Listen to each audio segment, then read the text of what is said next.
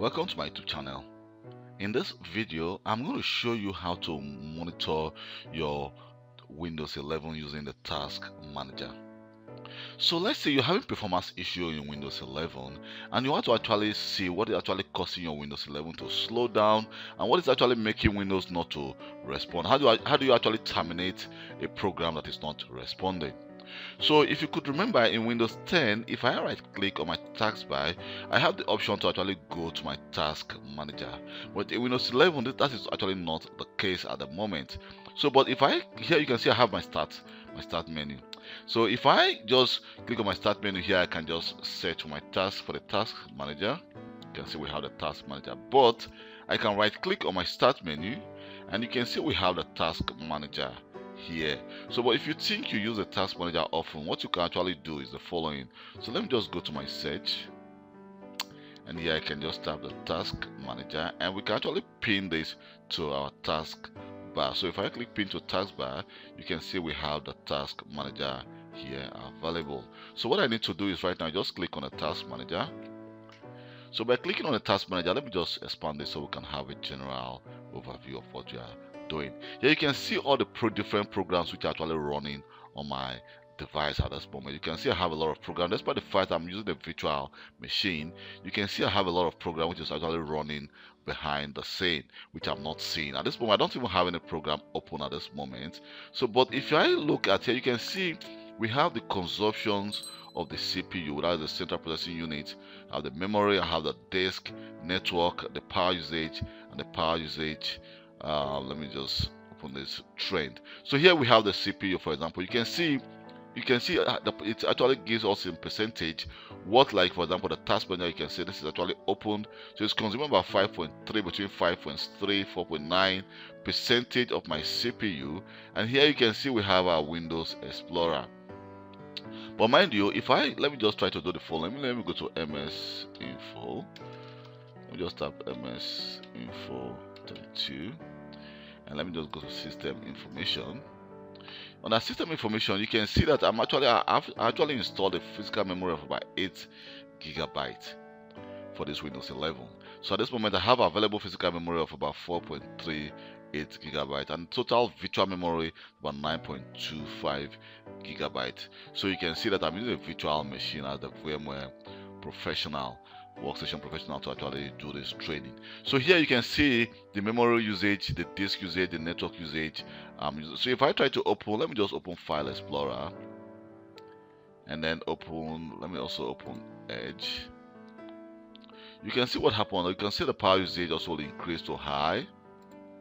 You can see high and then very high, moderate, high. So it just actually increase. You can see my CPU just rise to about 100% when I actually open Edge, and now he's trying to go down again, back again to like 90%. And you can see the memory usage is about, I think it still is below 50%. And you can see right now, before the disk was about 0%, and now you see we have the disk of about 1%. And also if I go to performance here, you can see we have a general overview. So under the internet, you can see when I open Internet Explorer, this is what happened. You can see how my internet just goes up and it comes down again. So if I open this and I close this back, you can see what happened, that my internet just skyrocket and then it goes down again. So the same thing with my CPU. You can see the CPU here. We can monitor the usage of the central processing unit, and also we have our memory here. You can see my memory is actually stable, just about 49%, and my disk is actually at 0%. I think that is good, it's stable. And you can see I have different disk here. So right now also, if I go to my app history, you can see at this moment I don't have any. I have some app history. It does take some time to load. So here you can see we have the app history. You can see all the download I've done, the upload. You can see the network bandwidth it has been using. It's about, like for example, about 35.4 megabytes. So here let me just try to filter this. You can see we have all the different bandwidth I've been using. So the CPU time and the Metad network, I don't have any Metad network for this because I'm using actually a network cable. Here we have our startup programs. You can see these are the programs that actually start with this device. Sometimes some programs actually, if you allow too much program to start with your device, it can actually make your device very slow. So we can actually disable some program. For example, I can say where Spotify is disabled. The Skype, I don't use Skype. Windows security, the green shots, we can leave that on.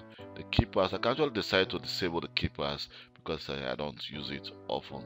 And here we have the Microsoft Teams. I can actually disable Microsoft Teams, but if you use Microsoft Teams often, I will advise you not to actually disable the Microsoft Teams. And here you can see we have actually the users who have logged onto this device. So this is me, Kelvin.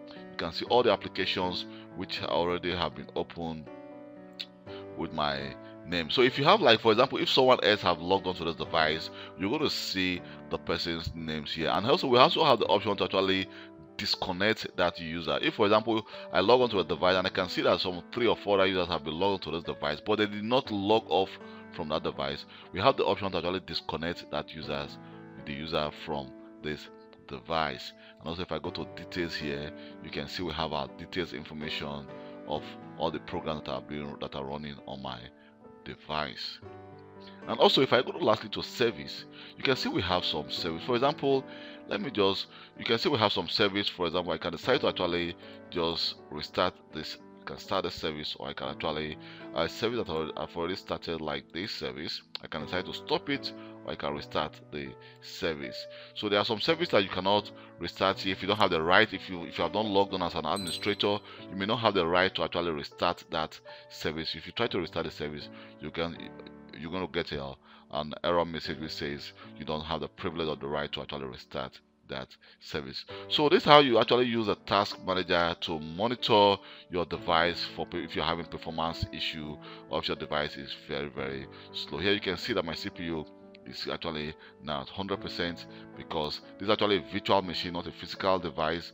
So sometimes the CPU can just skyrocket if you are doing so many things at the same time. And you can see that's why my device at this moment is very slow, because the CPU is at 100%. You can see that the response time when I click a program, you can see that it's not that fast compared to like when the CPU, you can see I just click start up, but it takes some time for it to start. If I go back again to process, you can see it's still about, okay, it's going down now, back again to about 62 and 34%.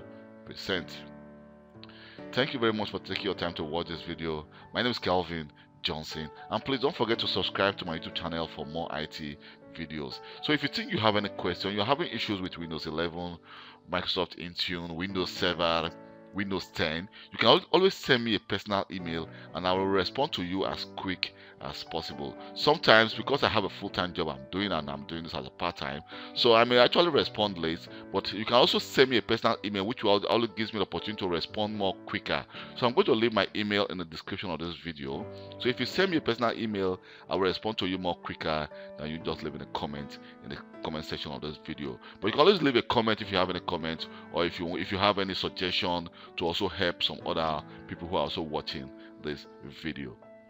And please don't forget to also subscribe to my Facebook Windows 11 group channel I just created. So I created a group, so because I want all my viewers to actually join that group. So if you have any issues with Windows 11, we can also share ideas together and try to resolve the problem. So thank you very much for taking your time to watch this video, and please don't forget to subscribe to my YouTube channel once more for more IT related videos. Thank you very much, and hope to see you next time. So just hit the subscribe button, it doesn't cost you much. Bye.